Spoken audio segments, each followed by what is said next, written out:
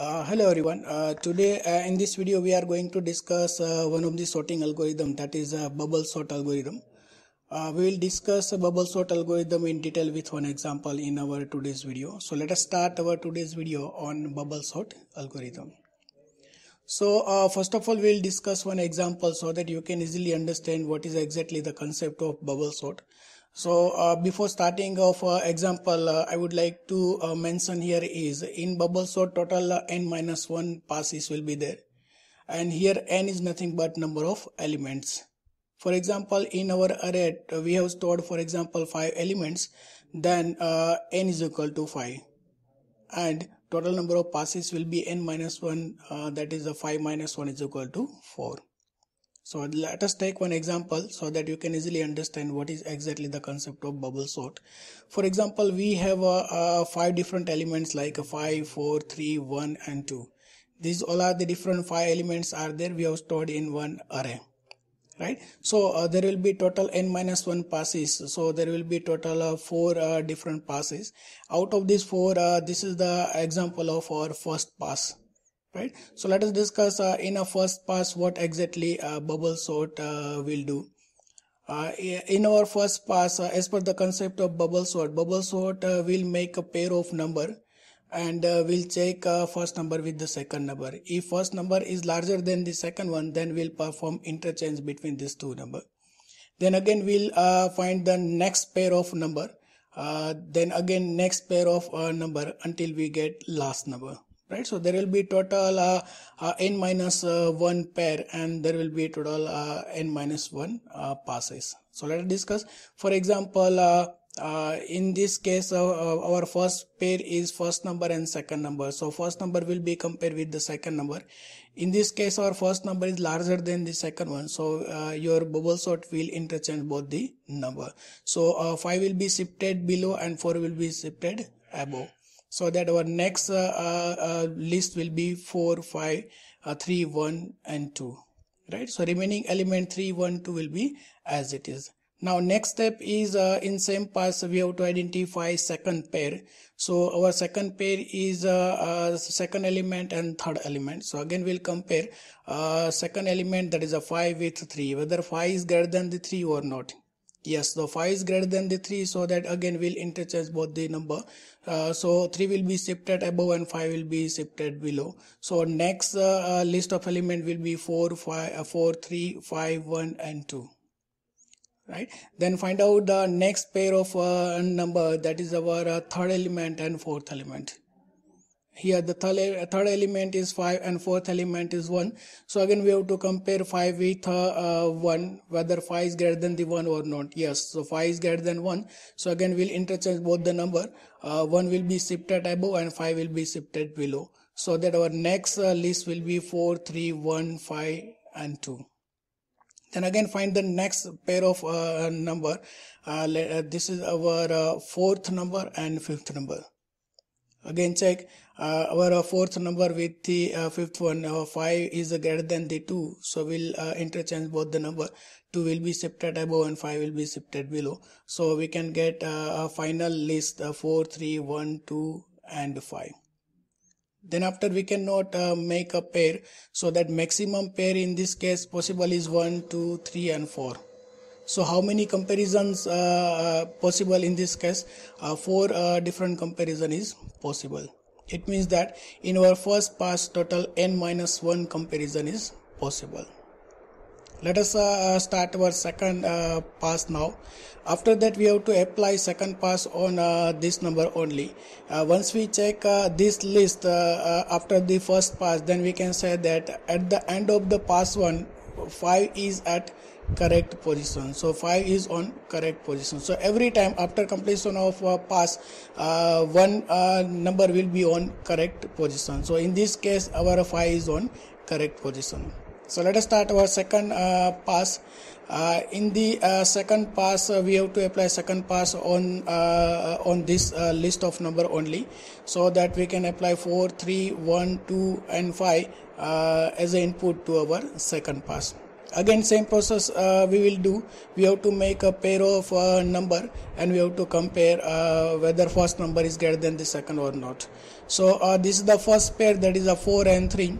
We have to check first number 4 is greater than the 3 or not. Yes, the 4 is greater than the 3, so that both will be interchanged, both will be swapped. So 3 will be shifted above and 4 will be shifted below, so that next list will be 3, 4, 1, 2 and 5.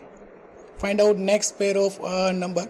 So it will be second number and third number. Then again check our second number 4 is greater than the our third number 1 or not. Yes, so 4 is greater than the 1, so we'll interchange both the number. 1 will be shifted above, 4 will be shifted below, so that we will have our next list, that is a 3, 1, 4, 2 and 5, and our next pair will be 4 and 2.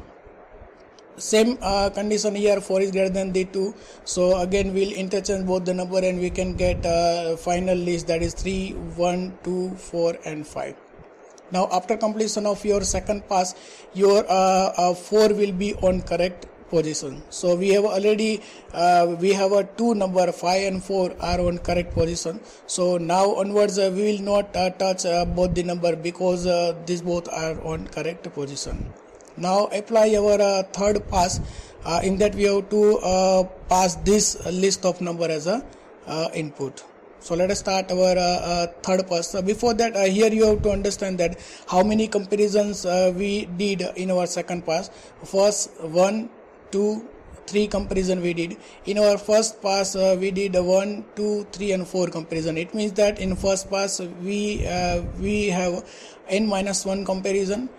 In a second pass we have a n-2 comparison. Let us start our third pass.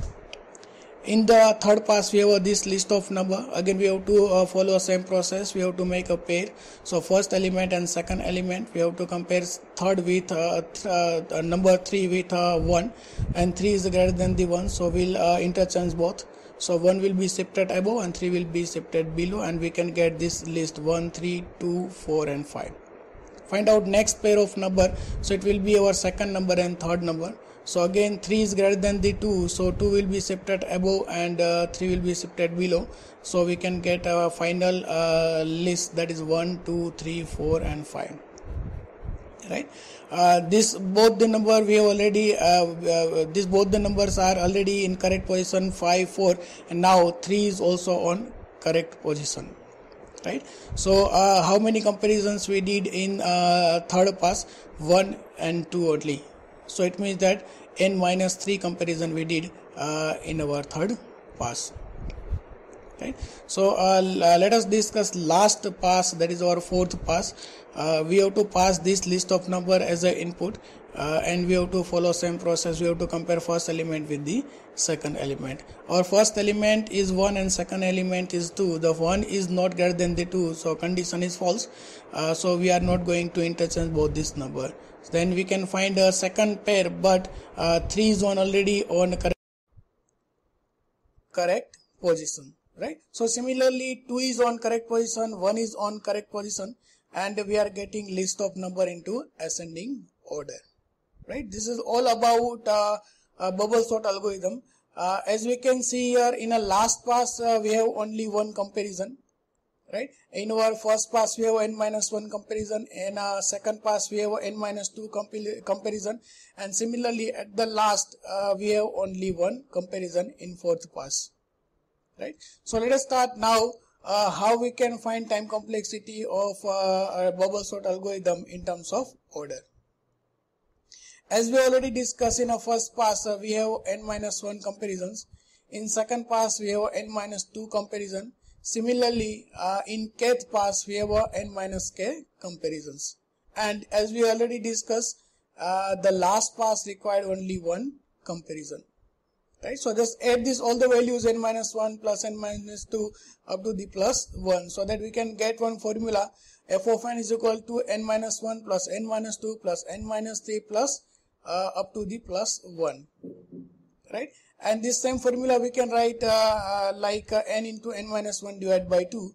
Once we solve this equation, then we can get n square divided by 2 minus n divided by 2. in this case highest power is n square, and we are ignoring 1 by 2 because 1 by 2 is a constant, then we can get time complexity order of n square because n square is the highest power, right? So finally we can say bubble sort has a time complexity T of n belongs to order of n square, right? So now let us discuss algorithm of bubble sort. As we discuss, any algorithm is a one function.